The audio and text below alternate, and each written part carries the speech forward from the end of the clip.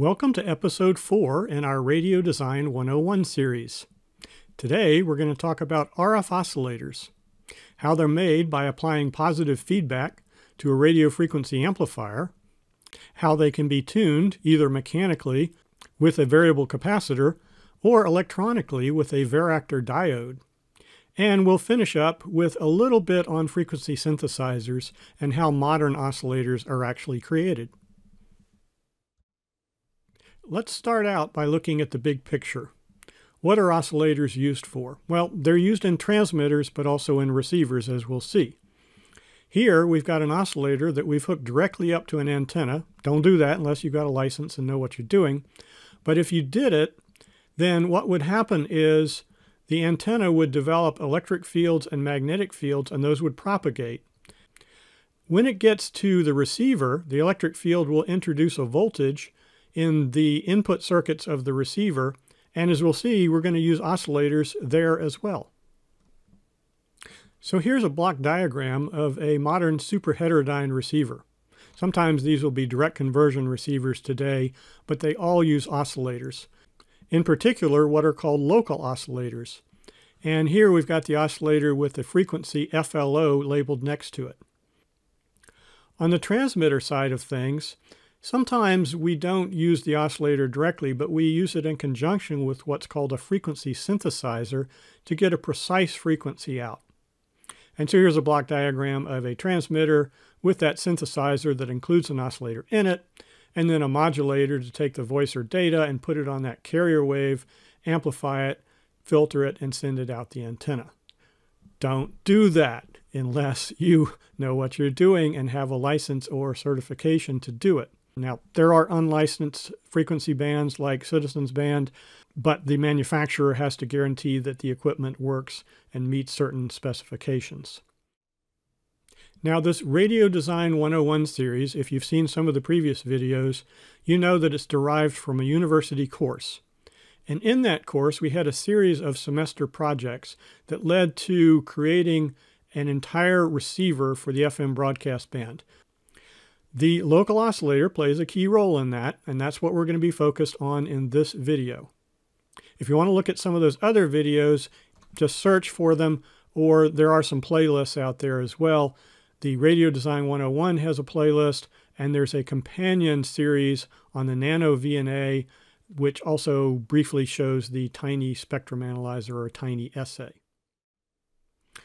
So how do you make an oscillator? Well, it's pretty easy. In fact, sometimes you do it unintentionally when you're trying to make an amplifier. Here, I've taken an amplifier and applied positive feedback to it, and that created an oscillation, as you can see in the lower right-hand corner here. This is the tiny spectrum analyzer. It's sweeping from 0 Hertz to 200 megahertz. You can see a strong spectral line here, which is at 61.24 megahertz. How did we create that? I just added a capacitor from the output, which is on the collector node here, back to the input. This is a common base amplifier by virtue of the AC ground here at the base. So the input is on the emitter. This is a non-inverting amp, so it's fed back in phase and it's positive feedback. Interestingly, it did work, although typically there's another capacitor to ground here that you need, as you'll see. But it did work. Here the capacitor is being held, and here it's oscillating. All right.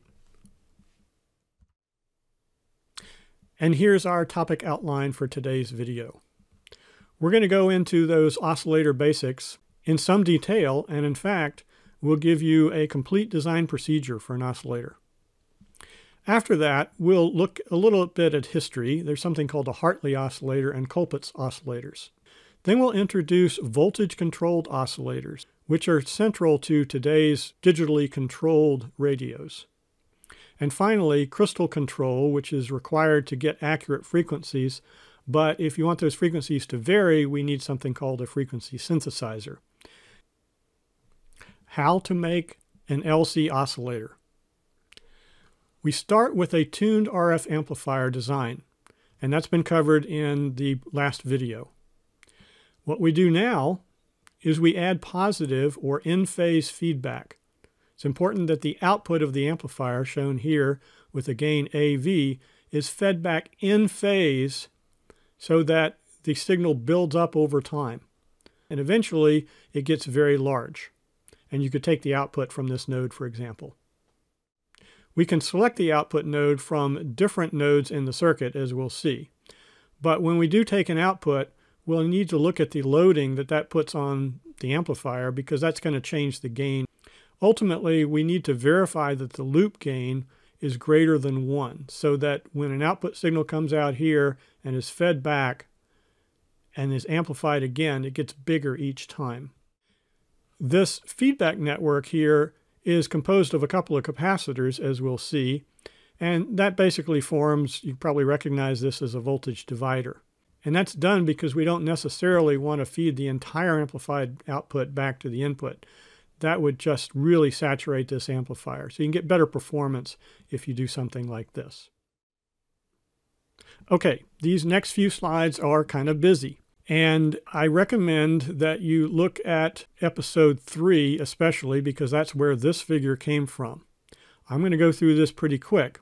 Some of you have background in this, so you'll probably be able to follow it even if you haven't watched episode 3. In any case, here is the amplifier that we talked about there. It's a common base amp, as we said. There's a tuned circuit at the output. That's ultimately what will define the frequency that we oscillate at, combined with the capacitors that we talked about in the previous slide. There's also here a matching network that feeds the signal out to a load. The input to this amplifier is down here. There's an input matching network, but when we make an oscillator, we're not going to use an input, so we're going to get rid of that. All we're interested in is the input impedance, which, as we've shown previously, is 1 over the transconductance of this transistor. All right. Also, in that previous video, the gain we said was GM, the transconductance, times R, where R in this case is this R4 value in parallel with what we see looking out through the matching network toward the load. So that ends up being R4 over 2, because you got two things in parallel. You should probably also think about the parallel parasitic resistance in inductors and make sure that it's not too low and messes up your gain. So once you have an RF amplifier designed and you understand its input impedance and its output impedance, it's very easy to make an oscillator. Just add that capacitive voltage divider if it's a common base circuit. For other circuits, we'll see it could get a little bit more complicated to do the feedback network. Here, the voltage divider CA and CB feeds the output signal from the collector back to the input on the emitter. It will oscillate if the loop gain is greater than 1, but you also need the reactance of CA, here called X sub CA, to be less than the input resistance of this common base amplifier. Without doing that, this isn't going to be a good capacitive voltage divider. You'll have phase shifts, you may not have enough loop gain, etc. However, it's a lot easier than that. Assuming you select CA so that the reactance is less than Rn, all you have to do is set CB equal to CA, or you could even set CB equal to CA over 3 or CA over 4. And that will generally make the loop gain greater than 1. So in our little example where we took a capacitor and fed signal from the output back to the input, as shown in the right-hand schematic diagram here, we didn't have a CA. We had, in this circuit, the C1 value, which is 82 picofarads, in series with the 40 nanohenry to ground, and there was no input applied, so it was just this circuitry there. So why did it work? Well, number one, you've got capacitance adding to this node, and so this amplifier, which was originally tuned at 100 megahertz, is now working at 60 megahertz. And at that frequency, it turns out that this capacitive reactance is bigger than this inductive reactance, and so the net is that this circuit looks like a capacitor of 160 picofarads. Now here's where the learning really happens in a university course, or when you're watching this video.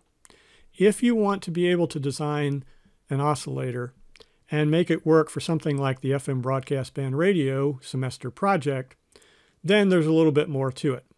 So I would advise you, if you're interested in that, to maybe freeze this slide and read it over. I'll talk through it real quick, but perhaps freeze it and read it over carefully.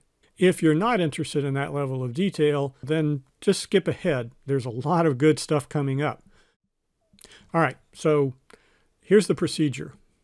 We're going to delete L1, which was this capacitor in the matching network, and then ground C1, and that basically then puts a CA from this node to ground, just like in the oscillator design that we saw earlier. Then I'd recommend increasing R3, which is this bias resistor here, from 180 to 360. The 180 gave 5 milliamps in this oscillator. It's easier to design the ultimate product if we decrease that current, because that will lower these capacitance values, and that will change the loading up here. It's just better. So then all we have to do is make CA give a reactance less than 20 ohms at 87 megahertz. Set CB equal to 1/3 CA. We could set it equal, but we're going to set it to 1/3 because that'll work. And also then the net result of these two in series will be as low as possible. It's still going to load the LC tank circuit up here, so we're going to have to adjust. This was like 500 in the matching network. These two are actually combined into a single inductor, and in any case that inductance has to resonate with the total capacitance to give the frequency we want. And we want to do that to resonate at 87 megahertz. Then we build it and test it and make sure that things are working. After that, we're going to add what's called varactor tuning, which is using a tuning diode to make this thing electronically tunable in frequency. And once you've added the tuning varactor diode, you probably have to readjust L, etc. Okay, our next topic in the outline here is going to take us on a little journey through time, hopefully very quickly. Historically, this is the first patent that I'm aware of on an oscillator. To understand this, number one, we need to recognize that they drew the schematics weird back then. This vacuum tube here, which is a triode, is kind of on its side. Today, this whole circuit would be rotated 90 degrees counterclockwise so that ground is at the bottom and other things are at the top. The cathode, there is no cathode, there's a heater in the early vacuum tubes, emits electrons, and those go toward the plate, which is item 7 here, and this forms a common cathode amplifier. So in a common cathode amplifier, the input signal is on the grid, which is shown here, item 8, and the output signal is on the plate. And so that output signal is loaded with an L down here at the bottom and a C, which is drawn weirdly. This is a variable capacitor in the old style of drawing. And that creates an LC tuned circuit, which defines the frequency, but the L that resonates with this C is actually the series combination of this one down here at the bottom, which is part of a transformer, and this one up here at the top. So think of series resonance and currents going through all of this. The current which goes through this one, if it's in this direction as shown, creates a negative sinusoid, an inverted sinusoid, at this node here, which is essentially the collector signal. But then, because this current goes through here and it goes through the capacitor, and the capacitor has a different phase relationship than the inductor, it gets inverted, and so now it's a positive signal over here. That positive signal comes back to the grid, and so it's out of phase with the plate signal, but remember, for a common cathode amplifier, the gain is minus GM times R, so there's another inversion from the grid to the plate in this design. And so you have two inversions, and so you basically get a loop gain which is in phase. And that's how this thing oscillates. Coming forward, here are some modern Hartley designs. The one on the left using a bipolar junction transistor, and the one on the right using a depletion mode JFET. I'm not going to go through the details here. I would recommend maybe you freeze this and look at it and think about it. That's the way we learn. You can also go to the link that's shown here. That's where this figure comes from. The one on the right, take a second here to comment that this is a what? Common drain amplifier. So the output signal is on the source, which is here at the bottom. The input is on the gate. The gain of a common drain amp is 1 at most. And so how do you get a loop gain greater than 1? Well, you do it by using a tapped inductor matching network. So as the signal comes out here on the source, it goes through this tapped inductor matching network, which transforms from a low impedance here to a high impedance at the gate. In the process of transforming, as we've seen in the previous video, the voltage is also stepped up. So you get a gain of 1 from the gate to the source, and then a gain greater than 1 in this matching network, and then it goes back into the gate. So that was fun, but I don't really do Hartley oscillators, and I think most people don't these days, because these things fundamentally require 2 inductors, or at least a tapped inductor. And people generally don't like inductors these days because they are more complicated or because they don't integrate well on chips, etc. So we're not going to do that. Instead, let's look at Colpitts oscillators. So on the left here is a common base Colpitts oscillator. This is the one we talked about before. The arrow here in blue shows the signal coming into the emitter node and going out on the collector node and then looping back through the capacitive voltage divider. As you know from previous videos, the gain of this amplifier, common base, is GM times R, but it's non-inverting, so there's a plus here.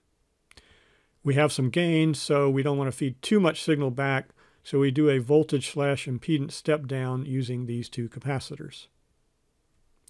On the right-hand side is a common collector Colpitts oscillator, and it's basically like the Hartley one that I showed earlier in the sense of matching up in order to get the loop gain that you need.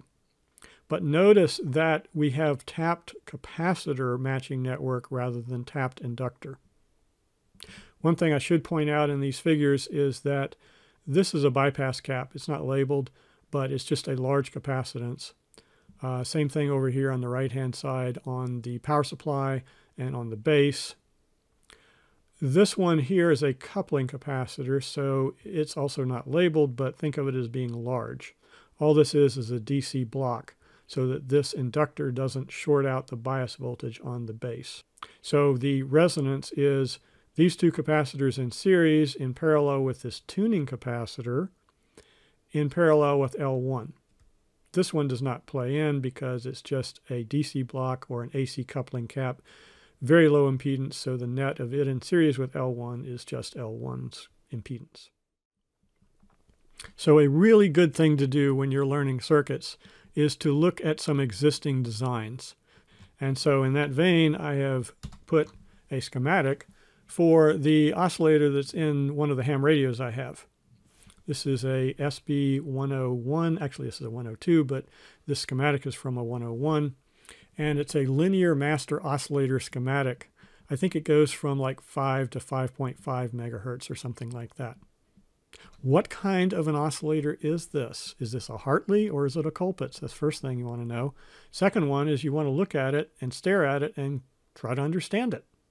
Well, you got 2 capacitors in series here, and it looks like they're feeding the signal back from the cathode to the grid, which is kind of similar to what we just saw.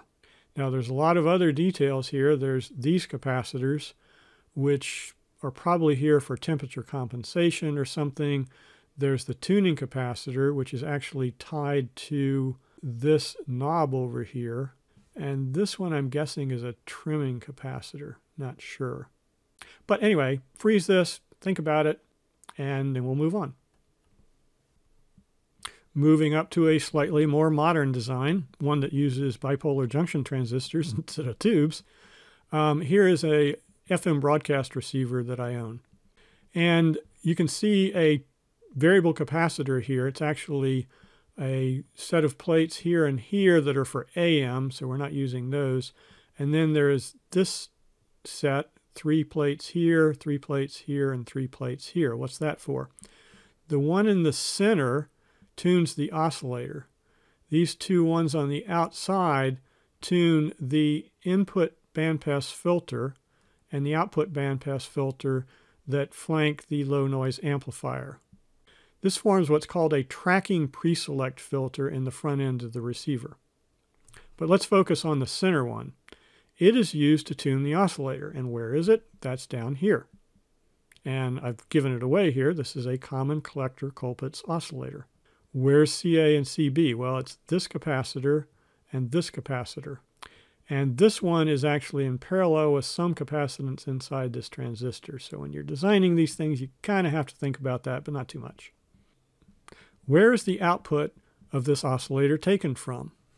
Well, it's taken from the base node. And remember, this is a higher voltage here, AC voltage, than the signal at this node here at the emitter. And so it's big. So that's a good place to take it from.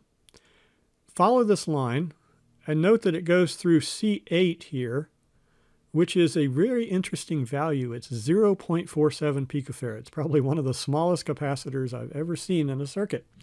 Why is it so small? Well, for 2 reasons. Number one, this, as we'll see in episode 5 of this series, is a mixer, and it only needs a few hundred millivolts, 100, 200 millivolts to operate. Meanwhile, the signal over here is volt level and amplitude. So we put a high capacitive impedance on that path to do some voltage division. Also, this small capacitance will not detune this network, and it will not load this network very much when it's connected to this mixer. Now, to move further ahead in time, we need to get away from this mechanical tuning. As you know, all the radios built today are electronically tuned. In fact, you've got a cell phone and it's got radios in it and nobody even thinks about it, but the microcontroller is tuning an oscillator, and how is that done? That's what we're going to talk about next. So that's done with what are called voltage-controlled oscillators, or as you'll see, we'll refer to them as VCOs. How are those done? Well, you need a capacitance which can be electronically tuned by a voltage. And those are called varactor diodes. Many of you may know this. But let's take a quick look at this one. It's got 2 varactor diodes in one package because there's 3 leads here. And this node up here at the top, if we make it positive with respect to either pin 2 or pin 1, then the voltage across this diode will be in reverse. And so the diode will not conduct. Instead, it will just exhibit some capacitance. And the more voltage we put across the diode in reverse, the lower that capacitance becomes. How do you know what the capacitance is and how low it becomes? Well, you need the data sheet. And here I've taken the diagram out of the data sheet, figure 1, and you can see that at 1 volt reverse, it's about 43 picofarads. That's for each of these diodes. You could do 2 of them and get twice that. Whereas for 5 volts, say, it's 20. And this is what we'll use to make our tuning in our FM broadcast receiver. Now here, the tuning is done with the potentiometer. You can see on the lower right here, we have a potentiometer, and then this is the oscillator circuitry. And here's the potentiometer in the schematic. And what we do is we take that voltage on the wiper of the potentiometer, which can vary from ground or 0 up to whatever VDD is, let's say it's 5 volts, and feed that through this resistance labeled R choke. Now, a lot of times this would be an inductor, but resistors are cheaper, and all we really need here is something like 100 k ohms, something big.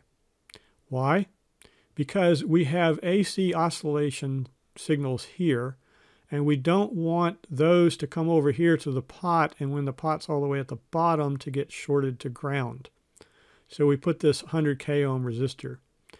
It doesn't affect the voltage from getting to this varactor diode because there's no current through here, because this is a capacitance and this is a capacitance. And so it serves the purpose of choking off the RF signal from shorting out to ground, or getting loaded by this pot while allowing the DC voltage to get to the varactor diode. And that's how this works. Now before we leave this slide, let's take a look at this circuitry. We've got the oscillator board here. We've also got an auxiliary board here. That's the optional synthesizer that students can build and add to their radio. And we'll take a look at that at the end of this video. When we use that, we would get rid of this potentiometer and just feed a signal from it in here, and the synthesizer would put the right voltage on this diode to go to the frequency that it's commanded to by the microcontroller in our radio. So we get a nice digitally tuned radio. This next slide shows how oscillators are typically built on chip. So let's walk through it briefly. This is an oscillator built around what's called a cross-coupled differential amplifier. That's these transistors here at the bottom. They're essentially common emitter amplifier stages. The biasing is a little unusual here because of the use of two transistors to create complementary outputs, out plus and out minus. But the rest of it is fairly straightforward and should look familiar. We've got tuning diodes and inductors, and so there's the resonance. The output signal from these common emitter amplifiers is on the collector, and so this one feeds over to the opposite side, and then that feeds to this collector and back to here, so there is a loop gain here, and I'll let you work through that. In many situations today, integrated circuits will use MOSFETs instead of BJTs, and on the left-hand side over here, I've got the same thing with MOSFETs. Now finally, let's talk about oscillator stability, how exact the frequency is and how much it drifts over time. That brings up the topic of crystal oscillators and synthesizers. To make an oscillator whose frequency does not drift much over time, the classic method was to use what's called a crystal, typically made out of quartz. And here you can see some pictures of crystals. This one is probably the best one to look at. It's in a package like this, but I sawed it open, and there's a circular piece of quartz here, which is coated on one side with metal, and it's coated on the other side with metal. So it's a two-terminal device, and you can see the lead sticking out here. Often that crystal, whose schematic symbol is shown here, reminiscent of looking at the side view with the quartz here and the metal plate top and bottom, is used in a common collector Colpitts oscillator configuration in place of the inductor. And why is that? The model for this is shown in an application note that I pulled from the web, and this is the electrical model for the crystal. CO is the capacitance between those two plates that we see explicitly. The rest of these components are what are called motional values. So C1 and L1 represents a resonance, which is actually physically done with the piezoelectric properties of the crystal. There are stress and strain waves that move in the crystal. The result is that you have an effective capacitance here in the femtofarad range, an effective inductance in the millihenry range, and a resistance, maybe 10 ohms or something.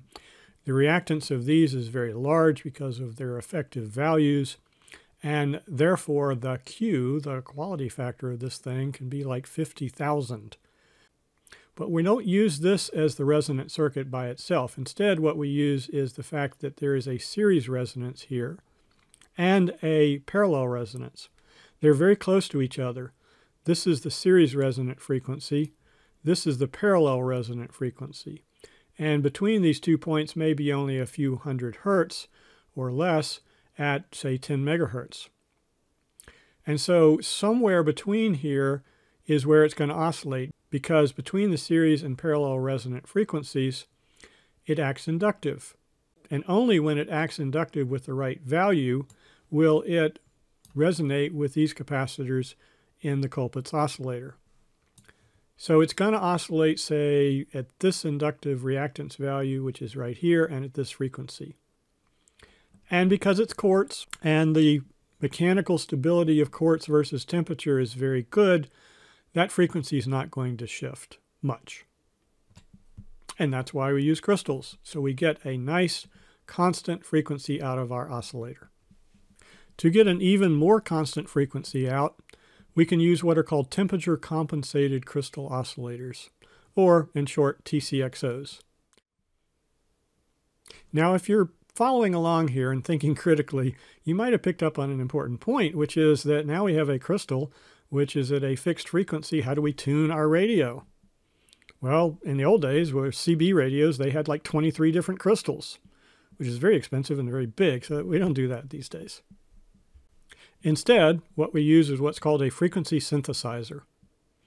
This is a circuit board that is available to the students where we have a synthesizer chip, we'll get into the details of that in a moment, and a microcontroller which programs that, tells it what frequency to go to.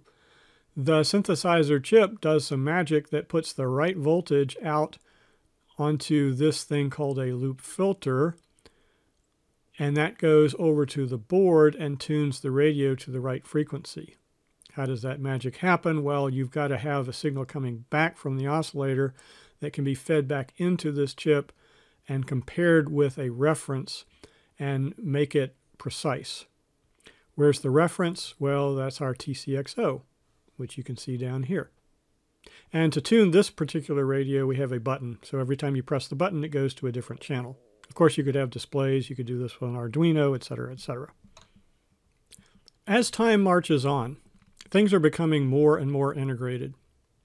Here, I've got a datasheet for a transceiver chip. It's the SI4432 is the one I'll pick. Why? Because under applications down here, they list all kinds of things you could do with this. But they didn't list tiny spectrum analyzer. But if you got one of those tiny spectrum analyzers, we showed a picture of it before looking at our oscillator, that's actually built with these chips. And over here on the right-hand side is a typical application diagram showing how it's configured. This is a complete transmitter and receiver in one chip. It shares an antenna. We've gone through the theory behind all of this circuitry here that connects the antenna to the chip in previous video. The crystal for this thing is up here, and the frequency synthesizer is one piece of what's inside this chip. All controlled from a microcontroller, probably with a display somewhere. But our focus is on oscillators, and at this point on synthesizers. Here is an on-chip oscillator that's inside the chip, and the frequency synthesizer is all of this other stuff. So it starts with a crystal oscillator. It says 30 megahertz. When I read the data sheet, it sounds like that's divided down to 10 megahertz coming into this phase frequency detector. What that's doing is it's monitoring the VCO output frequency, dividing that frequency by an integer n, this just uses digital counters, and comparing that to the 10 megahertz reference over here. This phase frequency detector will initially compare the two frequencies, and if this frequency, which is a divided down version of the output frequency, is not correct, then it will issue some pulses to what's called a charge pump, and that basically puts some current pulses out to this thing called a loop filter. And think of this as a capacitor to ground, so that these pulses of current will either charge it up, or if they're sinking current, then it will pull charge off the capacitor and lower the voltage on the capacitor. So this system can adjust the voltage that's on this capacitor, which is the voltage which controls the voltage-controlled oscillator. Now, when all of this works, can't go through the equations here because this is like a one-semester course or an entire book, but essentially when all of this works, this voltage is correct, and you get this relationship, that the output frequency is n times the reference frequency. Remember, the reference frequency is 10 megahertz over here. Now, if that was all there was to it, then you'd be able to tune in steps of 10 megahertz. So, for example, you could hit 100 megahertz by setting n to be 10 in this divider, so that 10 megahertz times 10 is 100 megahertz. But the next step would be 110 megahertz, because you'd change this to 11. And then you have 11 times 10 megahertz, which would be 110 megahertz. So how do you hit other frequencies?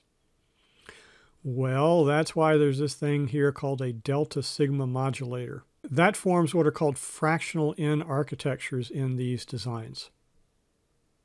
Essentially, what that does is allow you to get N values which are not just integers. Hence the word fractional N. So you could have an N value instead of 10 or 11, you could have 10.5.